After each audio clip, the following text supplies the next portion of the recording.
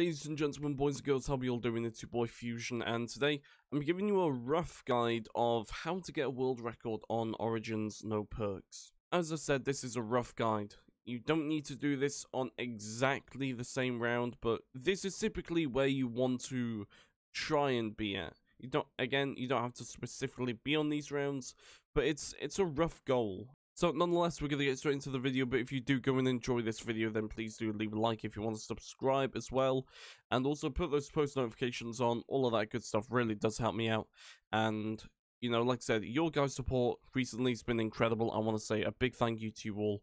Much love. Let's get into the video. So first off, round 1 to 3, you roughly want to get about 4,500 points. On round 1, you want to knife them all. And on round 2, you want to grab the double points that you get from doing the generator, and you want to do 8 shots to the leg and then also knife them. This will roughly get you about 4,500 points. Again, it doesn't really matter if you get lower than that. If you can get higher, that's, you know, obviously even better, but 4,500 is a rough kind of estimate of where you want to be. You also want to grab the shovel and head to specifically generator 2. You will find out later why. Round 4 to 5 is typically your money making time. You want to grab the MP40. You want to roughly try and get about 5,000 points by the end of round 5. Again, doesn't matter if you do, doesn't matter if you don't, but obviously the more points, the more helpful. On round 6, you want to have the shield built. It's pretty simple. The shield is basically going to be your lifesaver pretty much. It's like having Juggernaut, really. You can basically sustain more hits, kind of. What will happen, obviously, within the strat that I'm going to show you later on, if you turn around, the zombies will be able to hit your shield and not you. So basically, it's your protection, really, and that's going to help you survive for longer. Also, on round 6, you want to have the lightning staff built. This is only a temporary thing. You're not going to be keeping the lightning staff. We're actually going to be going for the ice staff. But the lightning staff is kind of your temporary, again, kind of protection. It's going to be able to kill the zombies and keep you nice and safe. The way I do this is that it's very long. Some people may say it's unnecessary. Probably is. But this is the way I've always done it. And I've always found it safer this way. So, build a lightning staff, and you're going to be temporarily keeping this. Also on round 6, of course, you want to have most of the map accessible, including the middle section if you can. It doesn't entirely matter if you don't have it open right yet, but maybe around round 8, that would probably be a good time to at least have it open. So round 7 to 9, basically all you need to do is just survive. There's not really much you can really do at this point. Because unfortunately the snow is not going to be coming back for a while, and you do have to protect yourself against the Panzer, which he's probably your main threat during these kind of rounds. So round 7 to 9, you just want to kill the zombies and, you know, use the lightning staff on the Panzer. It's going to be really powerful against him. Typically probably 5-6 shots may kill him, possibly less if you are really accurate. That's all you really want to do. Get a couple of points and kill all the zombies between 7 and 9, and also the Panzer. So it should start snowing probably around 9 or 10, possibly 11.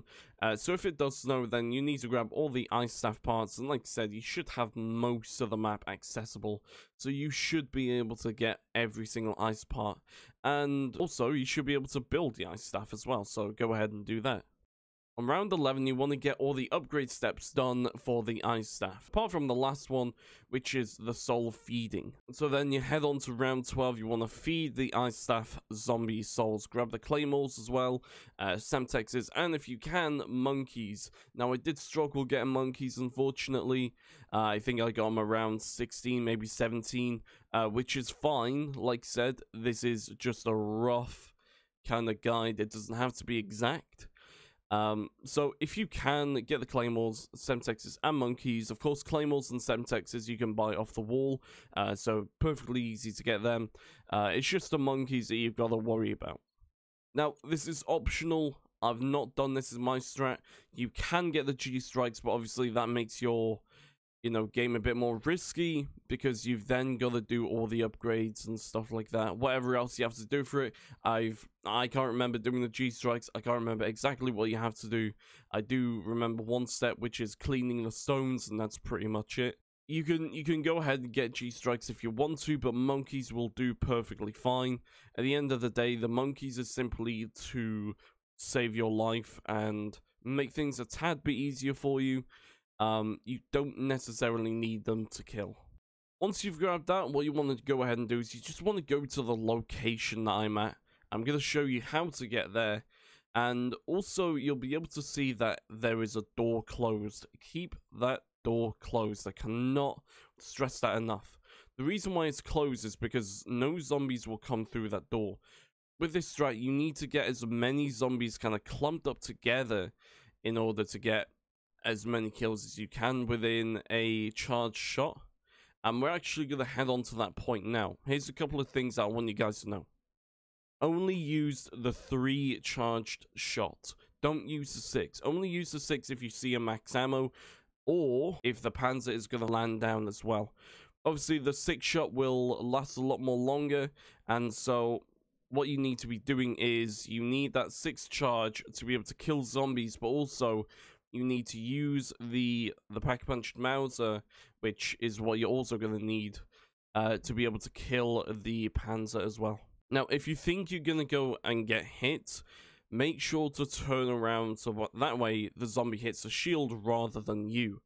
This is why the shield is so necessary, because it's going to save your life. Also, alongside that, if your shield is broken or nearly broken, what you want to go ahead and do is lay the shield down at the end of a round. By the way, do this at the end of a round.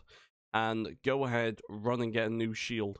Now, the thing is, I built my shield at Generator 4, only realizing that recently, I only realized this recently, that you can actually build it at Gen 2 at the bunker, so you can go ahead, run, get that there, and yeah. What you want to do is that every round you want to place the claymores down, as you'll be able to see that I'm doing right here. Again, this is kind of extra protection. If you need to, you know, move backwards, those bunch of claymores are going to be able to kill the zombies as well.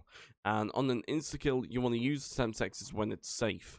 Now, the Semtexes have a large blast radius, and that's going to be able to affect you. So just make sure that you keep a safe distance from the Semtexes as well. If a max ammo does spawn in, I would highly suggest walking backwards into it. Obviously get a rough idea of where it is first, so you know where it is, you know where you're going. The reason why I say walk backwards into it is because, again, you've got a shield that's going to be able to protect you. If you go straight into it, likelihood is there's going to be zombies that are going to kill you straight away. And just remember, you've got 2 hits and that's it. 2 hits and you're dead. You don't go down, you're dead, because you don't have quick revive. So I suggest walking backwards into it. If you do see any max ammo, it doesn't matter how much ammo you've got, grab it. Because believe me, if it gives you 1 extra clip, believe me, it's so worth it. Because unfortunately with this strat, your ammo goes ridiculously quick. And I'm going to be honest, it does require a bit of luck as well. Any max ammos you see, grab them, because again, an extra clip could save your life, and it's definitely saved mine as well. When you see a max ammo, always chuck every single monkey, that way you can attract every single zombie away from you, and you'll be able to grab that max ammo more safely, really. And if you want, you can grab nukes if you think they're necessary. They do help, but I don't, if it's putting me at risk, I'm not really going to grab it. Anyway, near enough, that's pretty much everything from what I know. That should be everything that you really need to know. Like I said, use this strat. It's gonna be up on screen now. And basically, what I'm gonna go ahead and do is I'm gonna show you my world record, or I should say record that I got. I did get 4th in the world, which I'm very happy about. So yeah, 4th on Origins, no perks, round 64. I'm going to show you a bit of footage, as I usually do at the end of this video. But thank you to everyone that watched. Enjoy the footage that I'm about to show you. And yeah, much love to you all. Enjoy. There you go.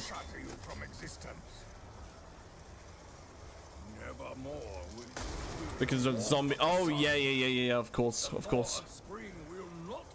It's only however much per round, of course.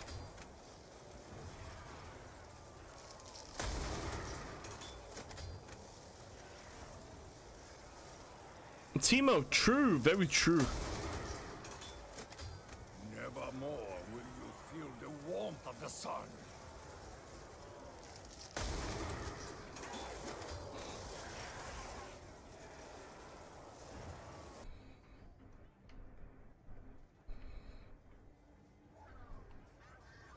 Release me. No. Damn it, man. He caught me. He caught me. Ah, dude, no. Ow. Damn it.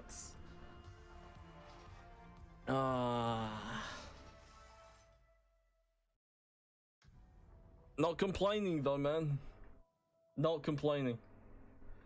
Third in the world, man. That's it's crazy stuff. 25 people up in here. Thank you all so much. Thank you to everyone that's been up in here. Third in the world. It's not too bad. I'm not complaining. Really not complaining. That's insane.